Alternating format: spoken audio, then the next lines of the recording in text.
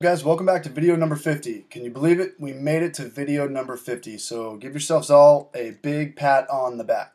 Okay, so in the last video we created our query and we ran an if-else statement. So in this video, let's go ahead and conclude our query by running it. So let's go to our new _info.php page and let's go ahead and try to insert MySQL a new row of information. We'll just call this random.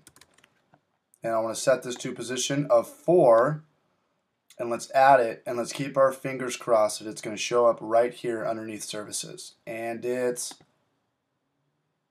does not. So let's go ahead and go back and see where we made a mistake.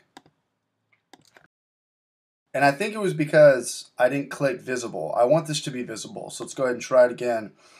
And please show up right here. Abracadabra. And it didn't even redirect us to our content.php page. Okay, I'm going to pause this video. Alright guys, I found the first problem. I went to the wrong page. I wasn't on create_info. I was on a different one of our pages that we created. So this spit back our else statement. Info create failed big time. Okay, so let me go back and fix. It's probably the header inside the if statement. So, one second. Welcome back. Well, I got bad news. This is taking me a little bit longer and I got to go take off right now. I got to run an errand, but at least we know our if-else statement works.